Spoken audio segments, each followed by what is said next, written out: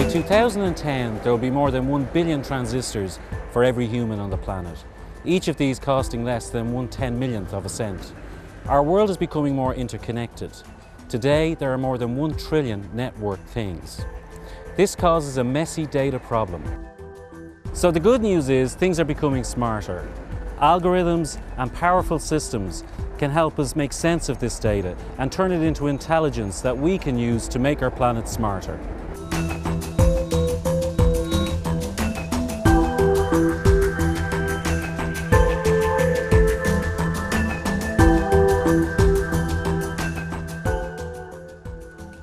My name is Paul Gahan and I'm the SmartBay project coordinator, and we're here in the technical support base of the Marine Institute in Galway City.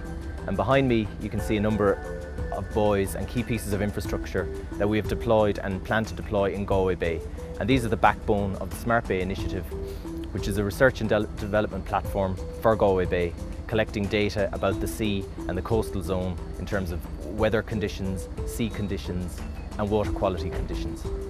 The fishing industry considers that the new SmartBay system would have 3 principal applications. The first of these is in the actual operation of the fishery itself. The second is in management of the fisheries, and the third would have an application in marketing. So all in all, the fishing industry would certainly have a considerable interest in seeing the SmartBay system further develop and see significant potential in the development.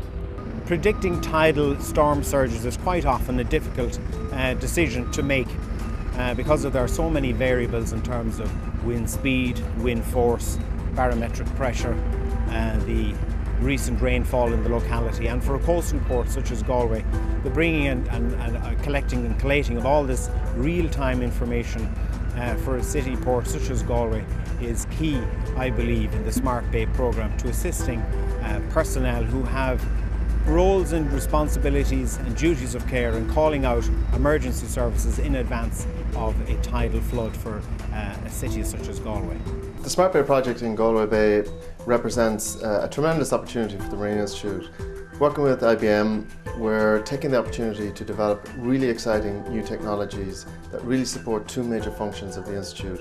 One, we're looking at the ability to monitor and protect the marine environment, and secondly, we're looking to develop really innovative new knowledge-based products of the future, the knowledge economy of Ireland's future.